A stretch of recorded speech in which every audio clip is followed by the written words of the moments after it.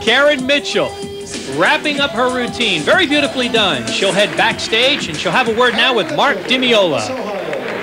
Karen, you move extremely well out there. Have you taken any dance classes? No, I wish I always had. I always wanted to be a gymnast or a ballerina, and I just never got around to that. It's taken 7 years of work to really be able to move it all, I think. Well, you move great. Thank you.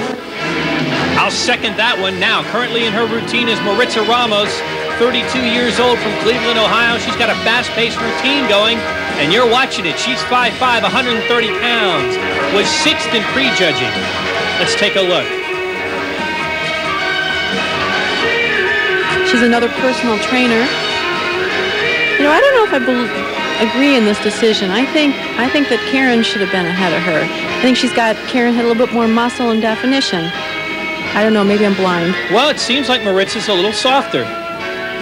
She placed in the USA's last year. I think sometimes it looks a little bit different, too, from the judges' seats instead of from back here.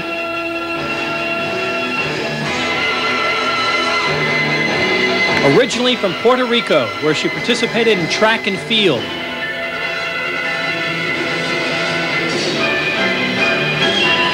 Look at the back. Maritza Ramos completes her routine. She was 6th. Who was 5th? We'll tell you who. She's on the stage now. Dawn Hope, 22 years old, from New York City, 5'7", 126 pounds. Another track and field athlete, also played volleyball. She's now into martial arts and yoga. It's so tough in New York City to find the right gym. There are plenty of them, but having lived in New York, many of them are in corners on streets that you wouldn't want to walk. I'm telling you. That's where the martial arts comes in? That's right. Or the bodybuilding. She worked out at Union Square Gym. I remember a gym in Hell's Kitchen when I lived in New York City, right on 49th Street. You know, I think she too is still a little bit soft. Just a tiny bit. Well, they're supposed to be improving as we move up. Well, maybe they are in the symmetry category, but I still think Karen was more muscular. Dawn Hope heads backstage, and we will take a break from the banks of the Hudson. The women's nationals continue after this.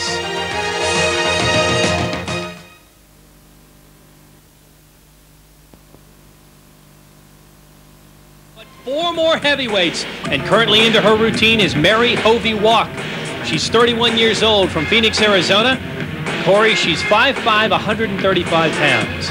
She actually, to me, looks larger than that. She looks like, she's as big as the other girls that have been up there.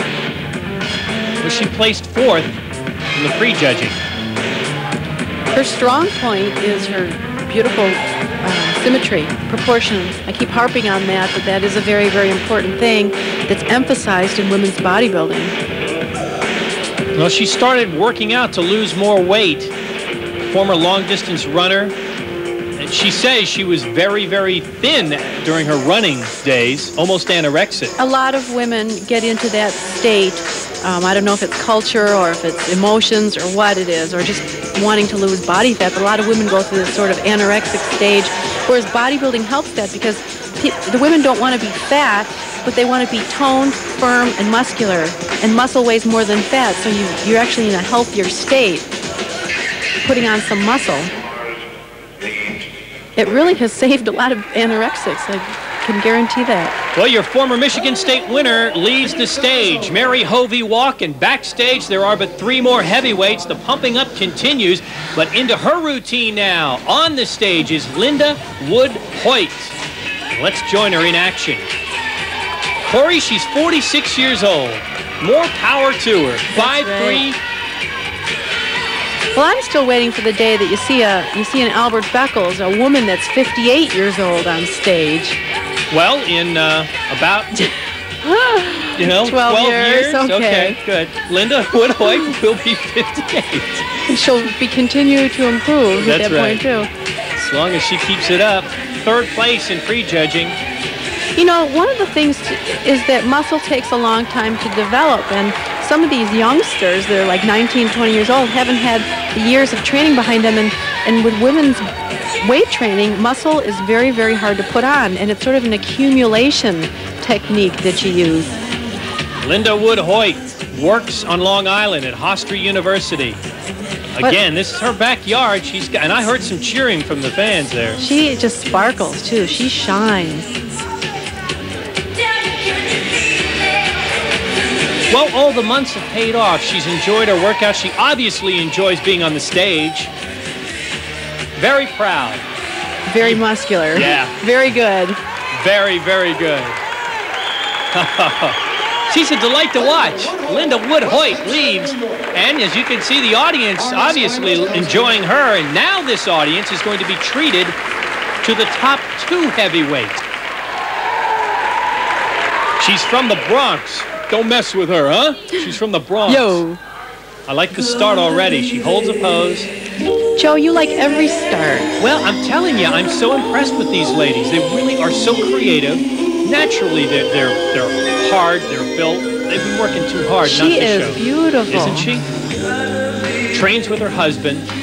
You know, one of the things you can watch is the hands and the fingers, and you can see a person that's very, very tense, or like her hands are just soft and light, and she's in control. She's not nervous. You can just see it in her fingers. I'll let you in on a secret. What is it? She's pregnant. What? She is. She's continued her bodybuilding program. Tell me she's like 9 months pregnant or something? I don't think so.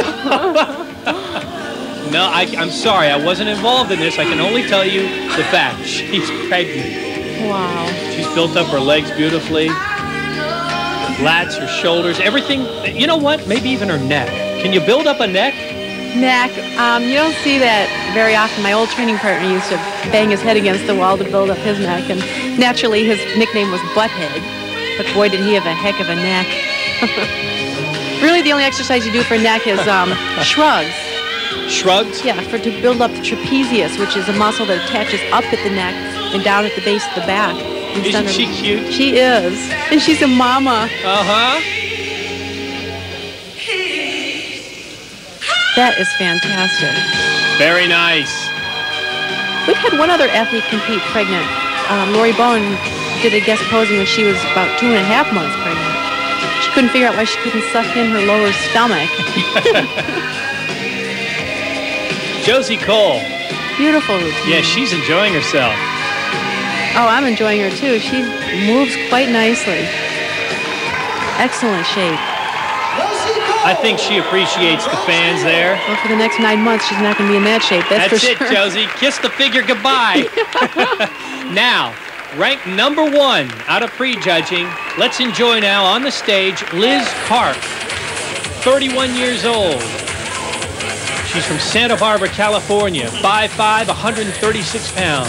She has stuck out this sport like you wouldn't believe. I've known her for probably 8 years, and she was excellent 8 years ago, and she's still excellent.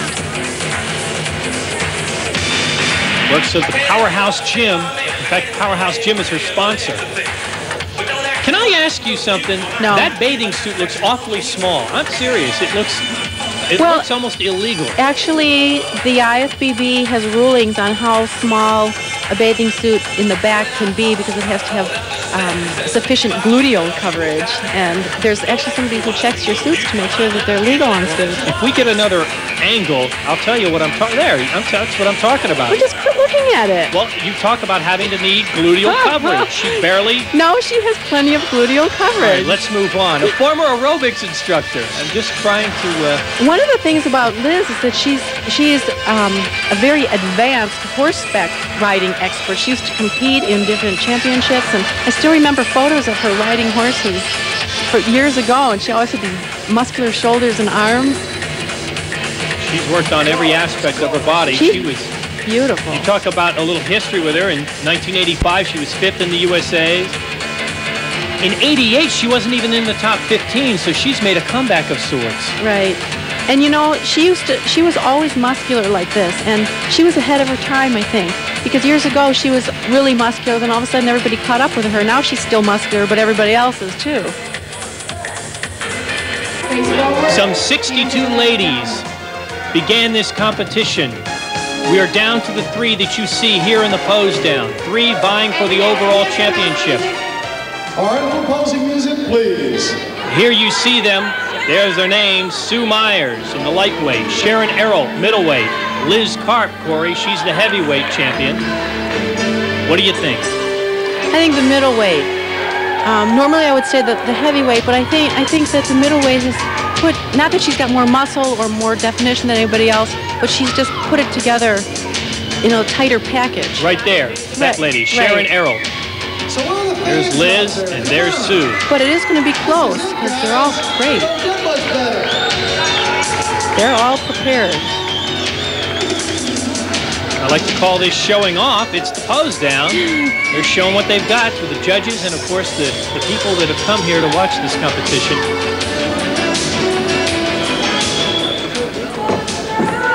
The girls can move around in any manner that they want in this pose down. Somebody's getting a standing ovation. There's such little difference. I mean, when you get to this level, aside from weight, obviously, in the different classifications. But to the judges, there's a huge difference. Well, where's the huge difference? You're a judge right now. Sharon's lower quad is huge. No, I think it's in the shape. Okay. That package. All right, so Corey likes Sharon, the middleweight champion. Hey, I like them all. Don't put words into my mouth. I think they're about to announce it. Sharon's in the middle. Look at her lower quads. They're right. Almost overdeveloped. Here we go. Here we go. Get on your marks, ladies. Best lighting. All right. Our overall winner, 89 Women's Nationals. Guess what? What? You were right. Who? Number 20.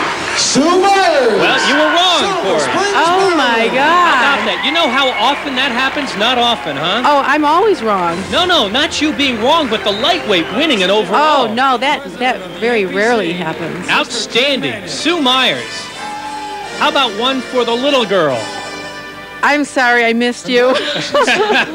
Oh, I don't think you really overlooked her. You had her pegged early. She's so happy. That's She's great. Our promoters this evening, Muscle Media. Well, she won the lightweight at the Junior Nationals last year. Now she can place this title to her credits. Well, now winning the Nationals. all of them can turn pro now, so that's the benefit they all have. And we have our three winners. We have Sharon Errol winning the middleweight division, Liz Karp, the heavyweight champion, and a surprise, our overall winner is the lightweight winner in Sue Myers. And in the past few years, the heavyweights have normally dominated winning the Nationals. Carla Dunlap was a heavyweight. She went on to win the Miss Olympia. I was a heavyweight, went on to win the Miss Olympia. Diana Dennis was a heavyweight, Kathy Pell was a heavyweight, and also Lori Bowen. We've all been heavyweights. So the trend is broken with Sue Myers, and we understand she's backstage with Mark DiMiola right now. Let's go to that interview. Come on over here. Sue, first of all, congratulations. Overall champion. What a night. Is it everything that you anticipated? It's a lot more than I anticipated, yes. What happens from here? What can you possibly do next? I have no idea. I think I'm going to have to talk to my boss and get a couple of days off work for one thing. Definitely. Just go and celebrate. You deserve it. You're a great champion. Thanks, Sue. All right, Mark, thank you very much. Our champion, Sue Myers. And let us not forget what kind of a stepping stone that this is, because it was 1984 when a young lady from Chicago, Illinois, won this very title, the Women's Nationals. Her name, Corey Everson. You know what she's